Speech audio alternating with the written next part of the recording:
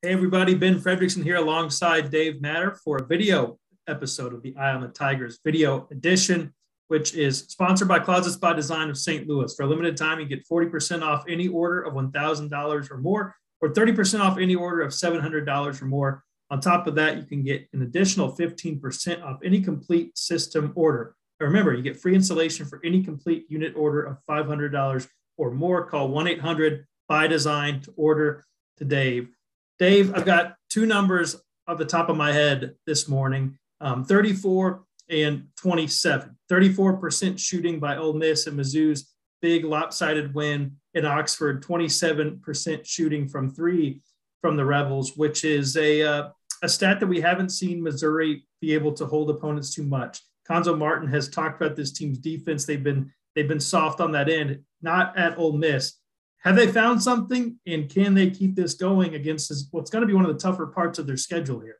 Yeah, there's been so much focus on Missouri's three-point shooting and lack thereof, and that's just who they are. They can't make threes, and, for the first time all year, they've stopped taking them. But on the defensive end, they've really struggled to stop teams from making threes, really until recently and in that game at Ole Miss. So they've got to tighten up on the perimeter. There's no doubt about that.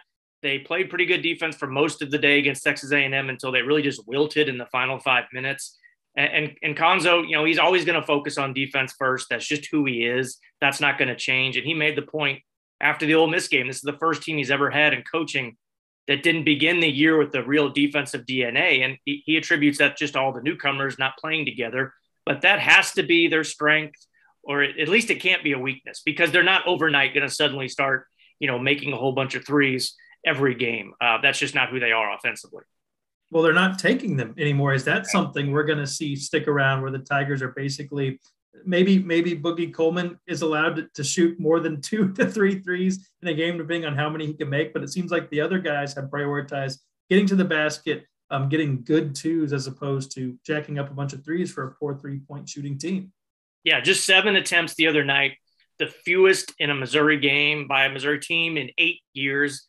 Coincidentally enough, the opposing coach, the last time they shot fewer threes, was Conzo Martin at Tennessee, and Missouri won that game. So that really goes against the grain of today's game, but there's no sense in jacking those threes if you don't have guys that can make them. Like you said, Boogie can make a few. Deshaun Gordon can make a few. Kobe Brown can occasionally make a few. Javon Pickett was close to a 40% three-point shooter last year. He's not taking them at all now because his percentage has really fallen off. So they're attacking inside. Amari Davis has that nice 18 to 20-foot jumper. Not the most efficient shot in basketball. That's what you'll hear people say all the time. But if he's making 10 of 10, that's pretty efficient. So might as well keep doing that. Eventually, teams are going to adjust to that. They're going to allow them to dare them to take those threes that they can't make. So we'll see how Missouri adjusts now. But whatever they tried the other night at Ole Miss, stick with that until it doesn't work anymore. Yeah, if Amari Davis is going to be a scorer like that, and Ronnie DeGray, I thought that was the best game combined from the transfers that we've seen so far this season. So if that becomes a spark and this team continues that defense, then things could look a little better here for the Tigers. They got to get this over this bump in the road, Dave. They got Alabama, Auburn, Iowa State. But looking beyond that, there's really not any other SEC team not named Auburn or Kentucky that feels great about where its season is right now. So maybe the Tigers have found a little bit of a recipe here. We'll see. We'll have it covered at stltoday.com. For Dave Matter, I'm Ben Frederickson. We'll talk to you next time.